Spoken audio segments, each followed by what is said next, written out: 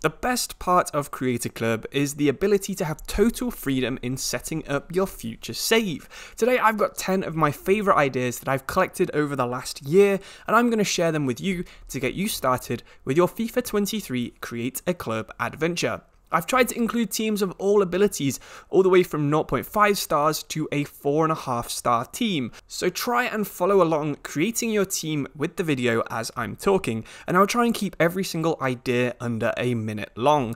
If you're not interested in the idea I'm talking about, you can always skip through the video using chapters on the video's time bar. Let's begin with my favourite idea of the 10, starting in the Irish First Division. If you fancy a really long road to glory, St James's Gate in the Irish League could be the ideal team. They're based in Crumlin, Dublin, and they were initially the football team of the St James's Gate Brewery, which you might know as the home of Guinness. But they're not your typical factory team or a meme related to one of Ireland's most famous exports. St James's Gate were the first winners of the League of Ireland and also the Irish FA Cup. Their senior men's team currently plays in the Leinster Senior League, the third division of Irish football. You'd be starting with the smallest budget, the oldest squad, and the lowest squad rating in the entire league, and your goal is to try and progress to be competitive in Ireland before trying to go one further and getting into European competitions. It'll probably take you around 5 seasons to get past the European group stages, and in that time, you can train up the boys in green's national team, take them to the United States for what will seem to the Irish national team like playing at home in the American 2026 World Cup finals. Alemannia Aachen carry the nickname the Potato Beetles or the Kartoffelkäfer because of their yellow and black striped kits. Aachen used to be one of the most prestigious cities in Germany. It's where emperors would spend their time, it's where they were crowned, and it was home to the biggest church in the whole of Germany. The football team has never had quite the same level of prestige. They've only been runners-up in the first and second divisions, and they've never won a league higher than the fourth division. Their 2006-07 campaign was the last time they played in the Bundesliga, and it only lasted a single season. Alemannia Aachen are in the 4th division again and have been since 2013. Your goal is to create Aachen in the 3rd league, try and make them recognised around the world and start winning multiple promotions, getting the Potato Beetles into Europe for a second time in their history, and maybe finally trying to win a division that isn't the 4th tier. If you want a team in career mode that's got a massive youth focus, then Bromma Picciana are the team for you. In terms of active players, Bromma are the world's biggest side. They have 247 teams of different ages, with over 3,000 registered players, and have a youth academy that's produced some of the best players Sweden has ever seen. However, unfortunately for the senior club side, most of them are poached before they can really have an impact in the senior squad. If any team in FIFA can be realistic for a youth-only save, it would absolutely be Bromma Picciana.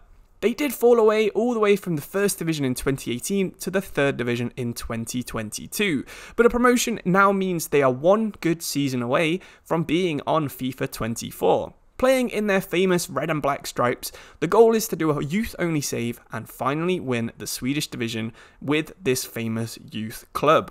If you're interested in one of the hardest career mode saves possible, then look no further than Clacknacudding FC. They are one of the hardest career mode saves because not only does the club play in non-league, they're actually in the 5th tier of Scottish football based in Inverness, but despite their lowly status, their trophy cabinet is actually quite full. They've managed to win the 5th tier 18 times in their history, which is a pretty crazy amount for any team at any level. Even though they've dominated the 5th tier, promotion beyond the amateur leagues in Scotland is almost impossible, with only one team from over 70 teams being able to be promoted every single season. The playing side of Clacknacudding had their best season in 1948, where they're known as the clean sweep side. They won every single trophy they entered, and the biggest stand at their stadium is now known as the clean sweep enclosure, so the goal is of course to do the same in your career mode. As a historic side, they've been around since 1885, so maybe it's time for you to give this Scottish club their period in the sun. If you're interested in returning a fallen giant to glory, then Deportivo La Coruña is the career mode for you. Deportivo won the Spanish League in 2000 and were runners-up 5 times during their period, where they were one of the best teams in Spain between 1993 and 2004. Deportivo declined almost as hard as they had risen. In 2010s, the former champions found themselves all the way down to Division 3. Last year, they reached the playoff semi-finals, losing in extra time to Albacete. But as Deportivo have literally done a road to glory in real life, they're now in need of another, and that's exactly what you're going to do. Players such as Rivaldo, Bebeto and Roy Mackay were all parts of the rise, so you're free to scout any South American and any European countries you like for quality youth players. With a 32,000 seat stadium, a huge fan base, and being based in an isolated area of Spain, Deportivo have the potential to become a massive European force. The next team managed to win a Portuguese Cup in 1990, but you've probably never heard of them. Estrela da Amadora played in 2 seasons of the UEFA Cup, and they were a solid top flight team until the mid-2000s when they had a double relegation due to financial issues. So what you're going to need to do is create a squad with a really weak team, and you're going to have to make yourself have a very small amount of transfer budget, while having a transfer budget being the biggest priority from the board. In 2009, this club actually received a 2-year ban because of how bad the economic situation got. The team was fully disbanded and a new one was created called CD Estrella, but we're going to be creating the original squad, and hopefully you can bring them back and get them playing in Europe once again. The next created club is going to be one of the weirdest teams I've ever found while looking for ideas. Founded in 1928, they were dissolved only 2 years later without playing a single match. However, Argonauts FC had agreed to use Wembley Stadium as their home ground, with an 127,000 capacity back in the day. They were founded by England's amateur international captain, and he'd agreed with the rest of the national team to join this club if it ever got approved.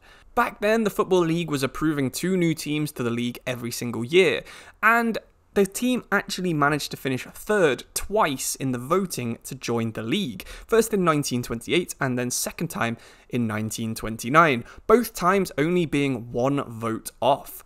So if you create this team, make sure you give yourself a nice amount of money, but maybe a poor squad to represent that they were only amateur players at the time. Give yourself a massive stadium, and your goal is absolutely to try and be a Premier League giant.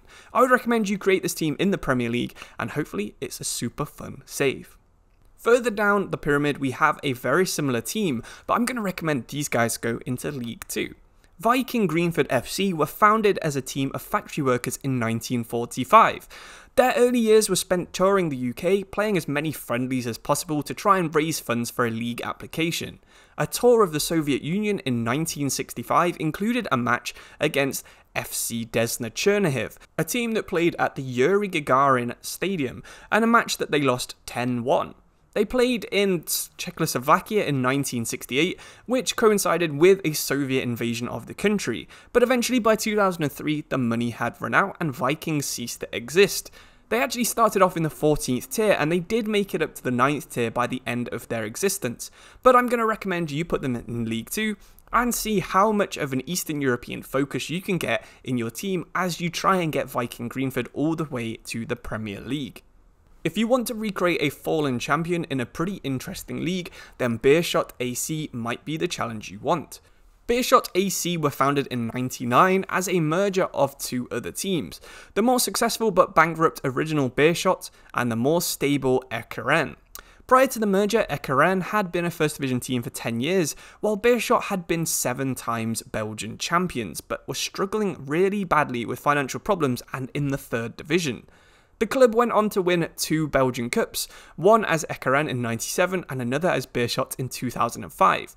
They finished 3rd in the league in 96 and 98, but most famously and most importantly for your save, they were famed for being part of the Belgian golden generation that's just ending now. As a club, they developed Thomas Vermaelen, Moussa Dembele, Raja Nangolan, Jan Vertonghen and Toby Alderweireld. Unfortunately, Beerschot were relegated in 2013 and finally were dissolved, and that's where you're going to take over them, put them in the Belgian Pro League or the Belgian First Division, and see if you can get them promoted and win a league while bringing through the next generation of Belgian super talents. Hopefully you've enjoyed this video, and hopefully you subscribe to see more Creator Club and FIFA 23 content coming very soon to the channel. Thank you all for watching, hopefully you enjoyed it. Suggest any other Creator Club ideas you have in the comments below, and hopefully I'll see you soon for another video. Thank you, and goodbye.